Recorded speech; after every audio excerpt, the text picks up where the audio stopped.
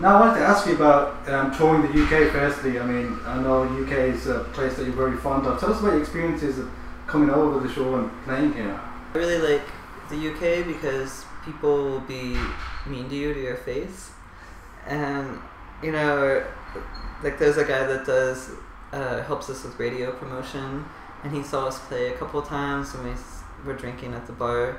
And he started just making fun of my guitar playing, and it was so funny. Not even my friends would they're too sensitive to say that. So I think I appreciate there's at least a certain level of openness that's pretty cool. Let's talk about the album. You know, it's been applauded and commended, and Love's Crushing Diamond. And I understand the project started for you in late 2011, early 2012, and you were really into field recordings and recording jams. Tell us about that. Well, I found this tiny field recorder that was very cheap on sale, and I thought it might be fun to just have it in my pocket all the time. And normally I'm not very good at remembering to capture, record, or write about things, but there was something about it just always being there, about the size of a cell phone, that I would just reach for it when something was happening. And I think that when I just sit down with a guitar and try to play chords, I very rarely feel inspired to make a song. It's more like, this sounds like a Counting Crows song or something. Like, I never feel good.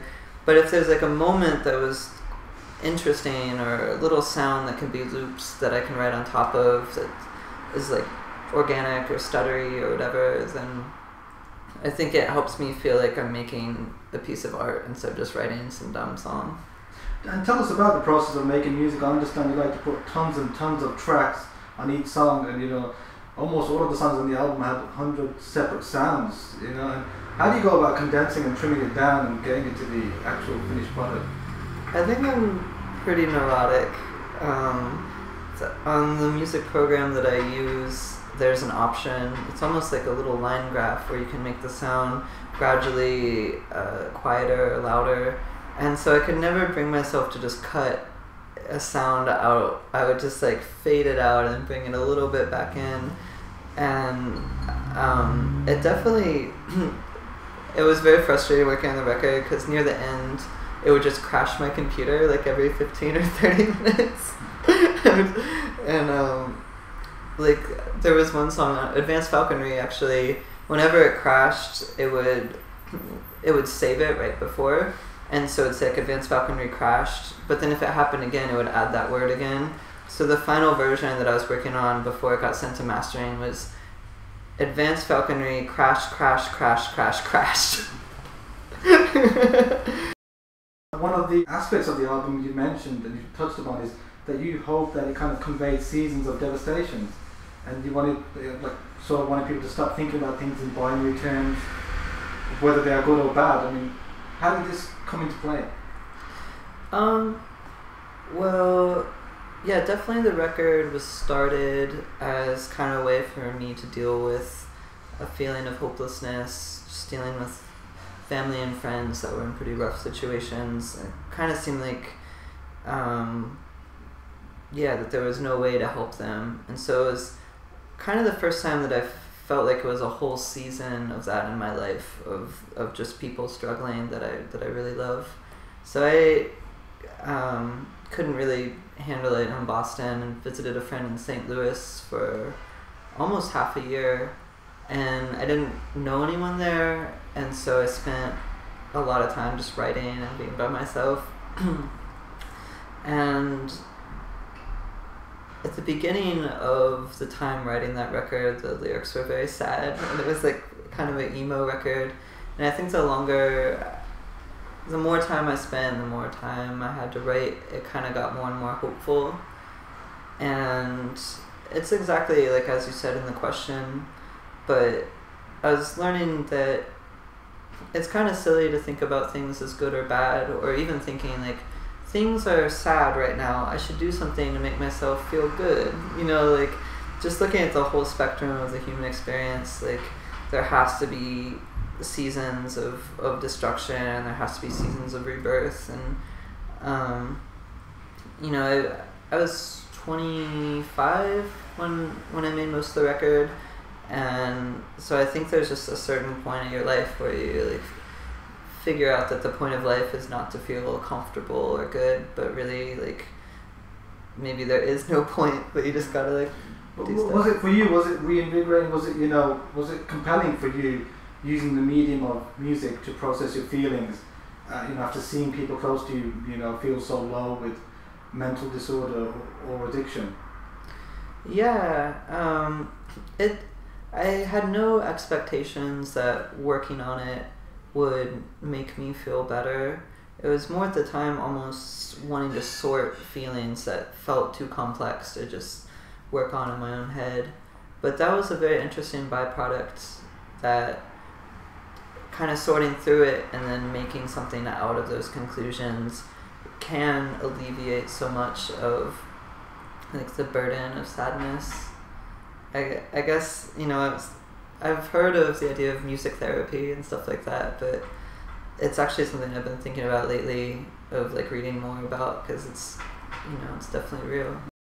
Tell us about the live translation of mutual benefit material. I mean, when you're performing live, what kind of motivation shape the live, what kind of discussions do you have? Do you like to reimagine and rework it when you play live?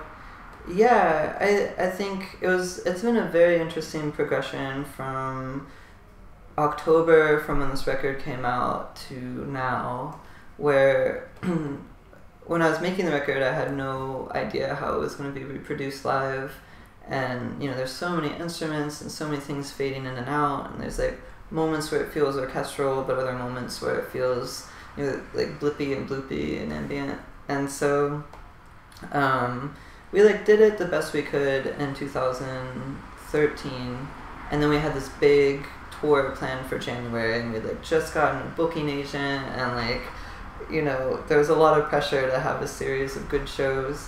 So we had like I think a couple weeks of practice, and we were in this practice space in a basement in Brooklyn that wasn't even big enough to fit all of us. Like I remember vividly, like I think we had to keep the door open so Jake could bow, and it was very stressful.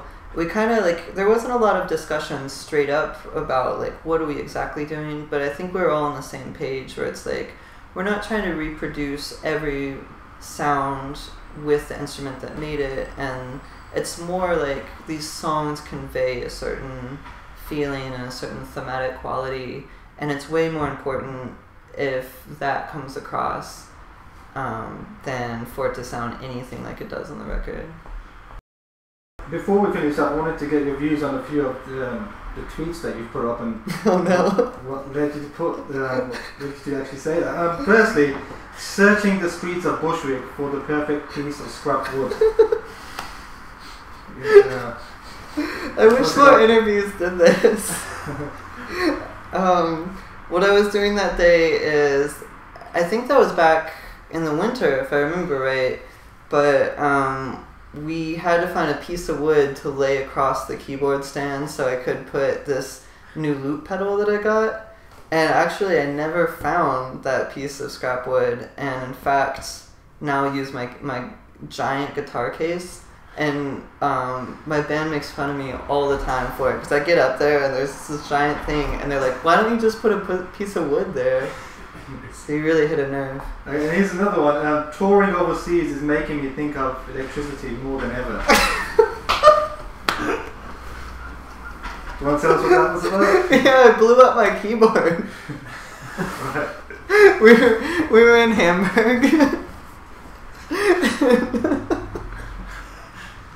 We were in Hamburg, and I just like, I knew in my head that the voltage here is 220 and that US voltage is 110, but I didn't understand exactly what that meant. And so I plugged in my keyboard, and this weird smell happened, and then it turned off, and I like totally fried. It was the worst feeling. We played at that show that night with, I had to use another one, like a Korg Micro synth or whatever everyone has, but I couldn't find the right patch, and it sounded like a high school prom. And we had to drive like 3 hours out of our way to go to Cologne, Germany, to like find a replacement keyboard.